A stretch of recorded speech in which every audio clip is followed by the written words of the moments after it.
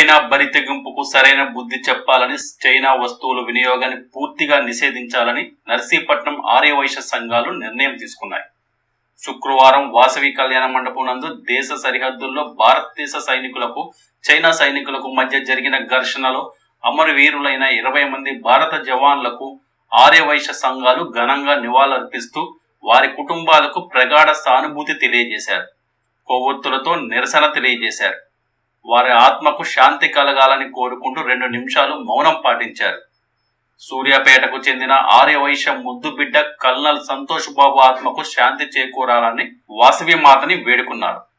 ఈ కార్యక్రమంలో వాసవి కళ్యాణ మండపం సంఘం వెలగా నారాయణరావు, ఊడా వెంకట్రావు, జాలుమూరి జోగారావు, కామేశ్వరరావు, వాసవి క్లబ్ సుతాపల్లి నరసింహమూర్తి, ఊడా రాము, అయ్యప్ప, గ్రంథి, వెంకటకృష్ణ, తాతాజీ, రమణాజీ, ధనం మాస్టారు, వాసవి వనితా క్లబ్ దేవత అరుణ, పద్మనాభుని రాజేశ్వరి, పచ్చిగుల రేవతి, వాసవి టెంపుల్ ట్రస్ట్ కూసుమంచి వెంకటకృష్ణ, దేవత Kamesh, FFC Raj Kumar, Vinayaka Chinababu, Bonda Shiva, Mahesh, సుతాపల్లి Shravan, Vasavi 1 rupee founders తదితరులు పాల్గొన్నారు.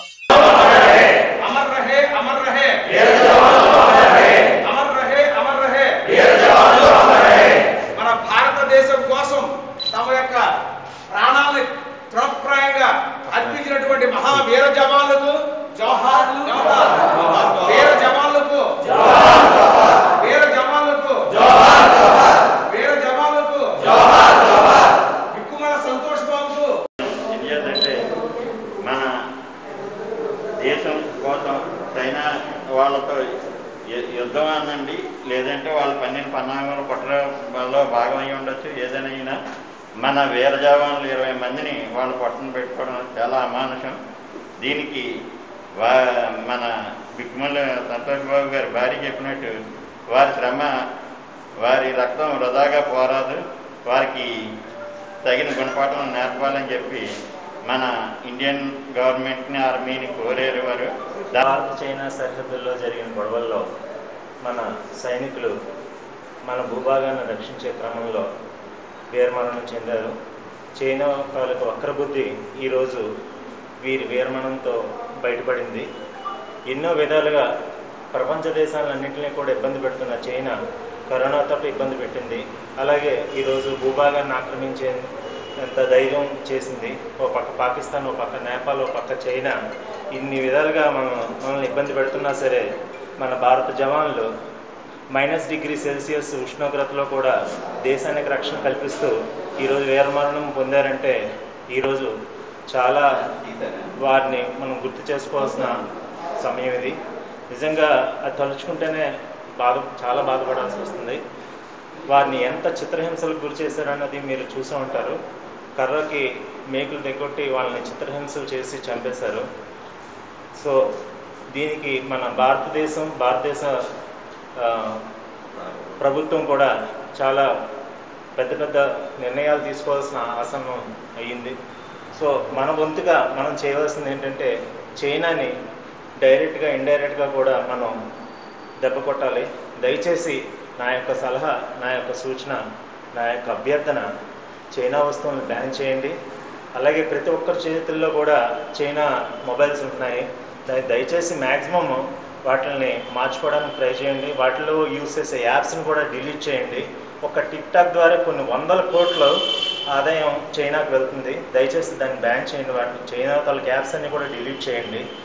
ఇలాగే అన్ని రకాల అందరూ కూడా సహాయ సహకారాలతోటి చైనా మీద డైరెక్ట్గా ఇండైరెక్ట్గా కూడా యుద్ధం ప్రకటిద్దాము. ఈ వీరమరణం పొందిన మన భారత జవాన్లకి ఇవే మా అశ్రు నివాళులు. జై హింద్.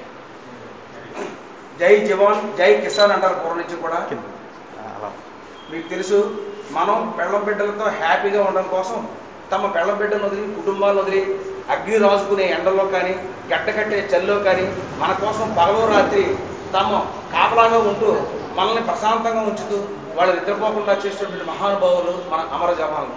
అటువంటి జవాన్లు మన చైనా 1962లో కూడా సేమ్ ఇలాగే మోసం చేసింది.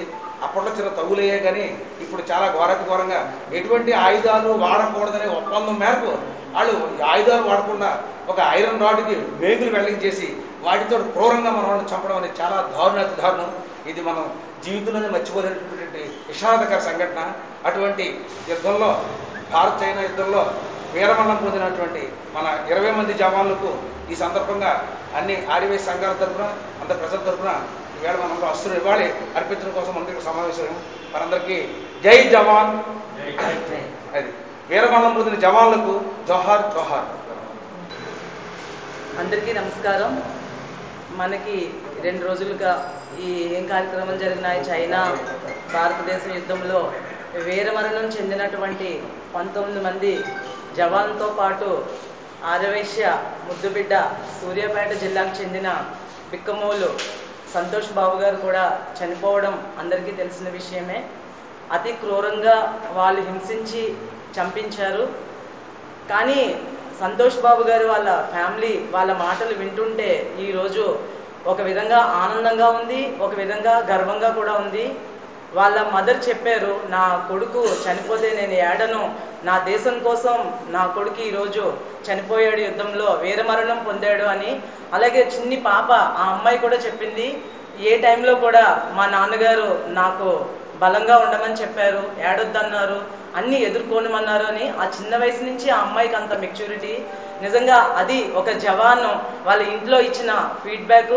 నిజంగా ఇది మనందరం కూడా గర్వపడాలి.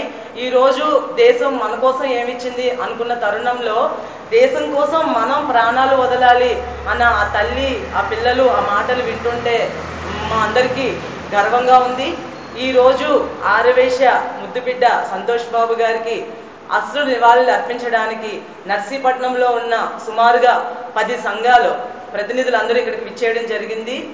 వారి ఆత్మకి శాంతి చేకూరాలి, అలాగే వాళ్ళ కుటుంబ సభ్యులందరికీ కావలసిన బలాన్ని ఆ వాసవిమాత వారికి ప్రసాదించాలని మనస్ఫూర్తిగా కోరుకుంటూ అశ్రు నివాళులు సమర్పించుకుంటున్నాం. జైవా. నిరంతర వార్తా సమాచారం కోసం మా వి న్యూస్ ఛానల్ సబ్స్క్రైబ్ చేయండి. నోటిఫికేషన్ కొరకు బెల్ ఐకాన్ని యాక్టివేట్ చేయండి.